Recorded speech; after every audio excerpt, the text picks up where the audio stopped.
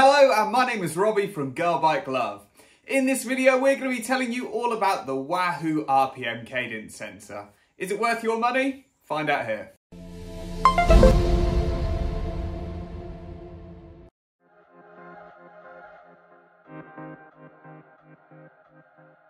So a cadence sensor is a small device that's able to tell you your RPM when riding a bike. RPM stands for revolutions per minute, so it's the amount of rotations you do of the pedal stroke every 60 seconds. It's a fantastic device because not only can it tell you how quickly you're turning your legs, but it can also help you structure training sessions too.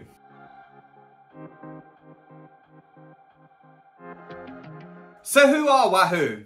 So Wahoo is a huge name in indoor cycling. Not only do they make great cadence sensors, heart rate monitors, turbo trainers, they even do incline adjusters. They make some amazing products and they are well known as one of the leading brands in the industry.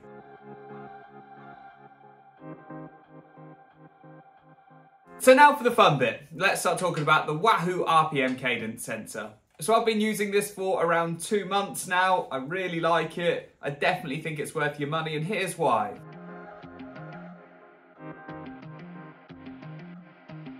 The first thing to mention is the design. It is tiny. Compared to other cadence sensors on the market, it's incredibly small.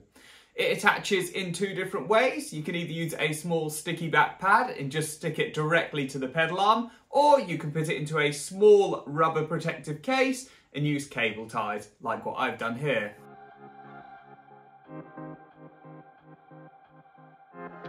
Next, we have performance. So I've been lucky enough to use a lot of different cadence sensors, and I can definitely say the Wahoo is a cut above the rest.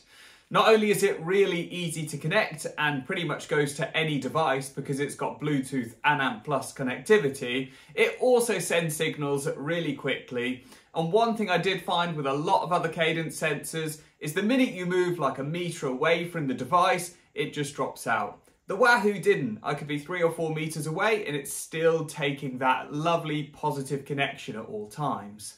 Another thing I really liked about this cadence sensor is it has a small LED which tells you when it's trying to connect and also when it's on and working. This may sound like a very small thing, but it makes a huge amount of difference compared to other cadence sensors I've used, which you can just not tell what they're doing at any point in time.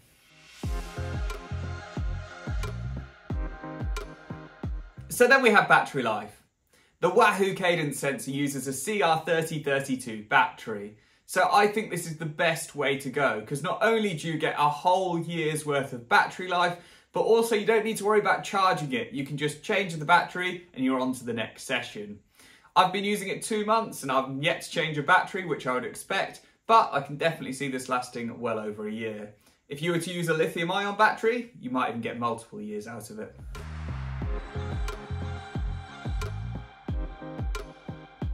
So then we have warranty. So Wahoo offer a 28-day no worries returns, and the warranty is 2 years in case it breaks.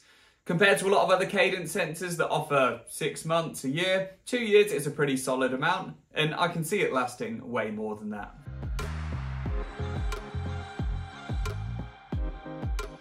Coming in at $40 to $50, it is not a cheap cadence sensor, and there are ones that are half the price on the market.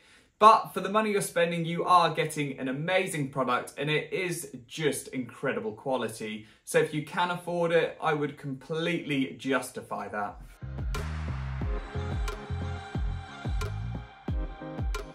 So do I recommend the Wahoo RPM Cadence Sensor? 100%. It's not the cheapest, but the performance is amazing, the battery life is great, and that small sleek design means you can fit it to practically any bike and it's going to work perfectly. Yes, it's $40 to $50, but if you can afford it, it's a great buy.